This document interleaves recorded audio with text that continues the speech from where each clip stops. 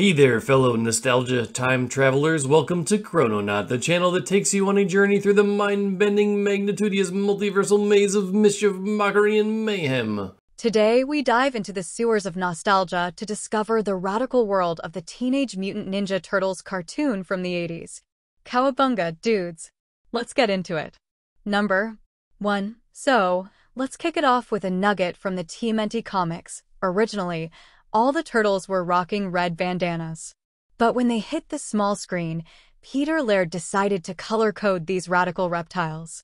Leonardo got the blue, Raphael sported the red, Donatello kicked it with purple, and Michelangelo? Well, he went orange. This color scheme became as iconic as the pizza they loved to devour. 2. Imagine this.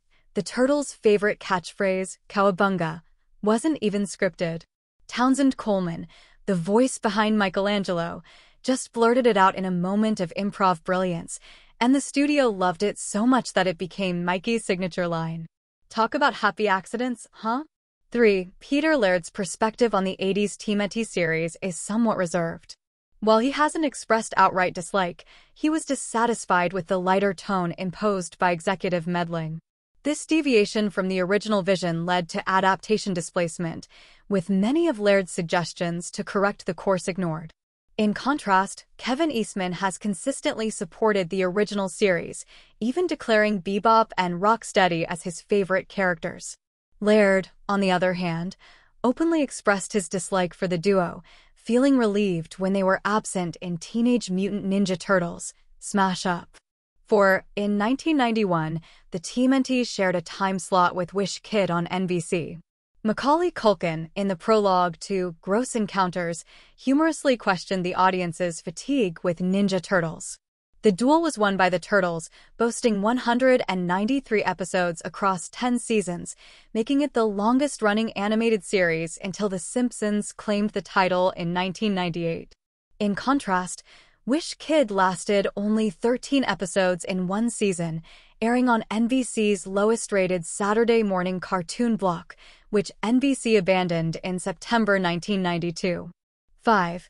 Originally conceptualized as a female turtle, Mona Lisa faced rejection from Eastman and Laird. She underwent a transformation into a lizard-like character, mirroring the TMNT's appearance. Despite alterations, the creators reportedly remained dissatisfied, instructing the show's makers not to reuse her. Plans for Mona Lisa's return after the 8th season were shelved in favor of the Lord Dreg and Carter story arc. 6. Network meddling struck again during the 9th season, sidelining Shredder and Krang to introduce Dreg.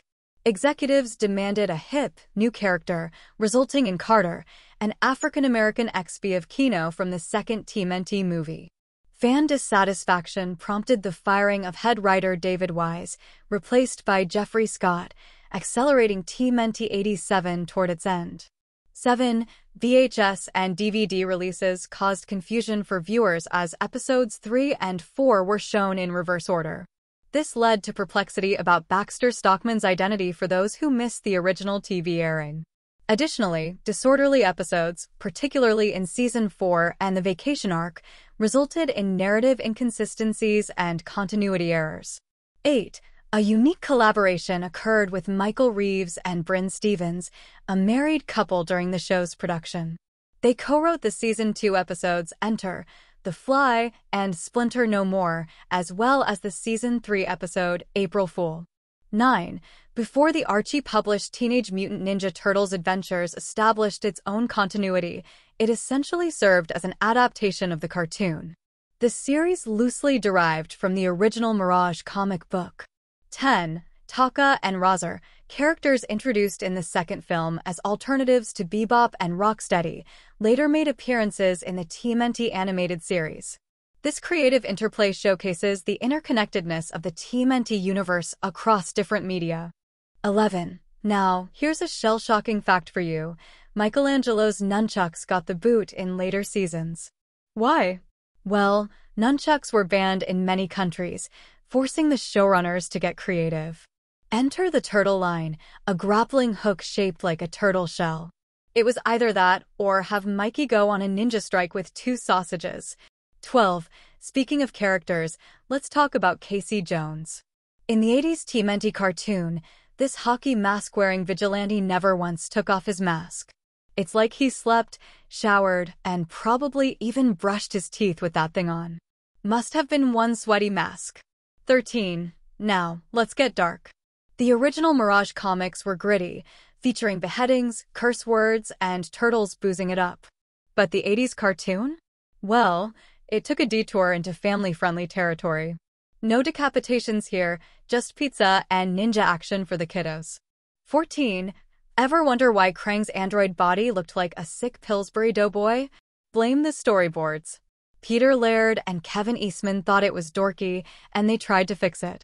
But it was too late, and the Dowie disaster stuck. Lesson learned. Never underestimate the power of pre-production problems. 15. Imagine recording the Turtles' banter with all the voice actors in one room. Fred Wolf insisted on it, even threatening temporary replacements for no-shows. No wonder some characters had alternative voices now and then. And hey, did you know Cam Clark and Pat Fraley, the voices of Leonardo/Rocksteady and Krang/Baxter Stockman, are cousins? Talk about keeping it in the family. 16. In the comics, April was a lab assistant and antique dealer. But in the cartoon, they turned her into a news reporter. Why? Well, David Wise wanted the Turtles to have a source of info in a pre-internet world. You can't Google Shredder's lair in the 80s, you know? 17. Ever thought the Turtles would be environmental ambassadors? Well, on CBS Saturday morning, the cartoon aired Turtle Tips public service announcements tackling environmental issues. Because saving the world isn't just about defeating the Foot Clan, it's about recycling too. 18. Now, here's the shell shocker. Co-creators Peter Laird and Kevin Eastman didn't dig the animated series. They disliked the shift from serious to comedic tones, the family-friendly vibe, and the toy-driven character additions like Rocksteady and Bebop. But hey, they sold the rights, so it's like crying over spilled mutagen. 19. The show almost didn't make it past the first 5 episodes. Playmates hesitated, networks passed, but Fred Wolf, the show's mastermind, bet on himself. He snagged ownership of the first 5 episodes and rolled the dice, offering to subsidize the show himself. It paid off, and the Turtles kept on truckin'. 20. Imagine the creators, Eastman and Laird, sitting in on voiceover sessions and cringing at what they heard. It's like watching your kids grow up and make questionable life choices, but with mutants and pizza. 21. After getting snubbed by networks, CBS eventually caught onto the turtle power phenomenon. Fred Wolf struck a deal for 26 episodes, unheard of at the time. And just like that, the Turtles secured their place in Saturday morning cartoon history. 22. Editing was a race against time, and animators slipped up. Color mistakes were common. One moment Leo's bandana is red, the next it's blue, and then back to red. It's like they had a color-changing van in the sewers. Also, did you notice the TMNT cartoon is the only one where each turtle has their own personalized belt buckle? Talk about turtle fashion. In summation, there you have it, fellow chrononauts. As we grab our surfboard and ride the nostalgia wave through the sewers of the 80s, we can't help but reflect on the enduring legacy of the Teenage Mutant Ninja Turtles. Be sure to subscribe for more.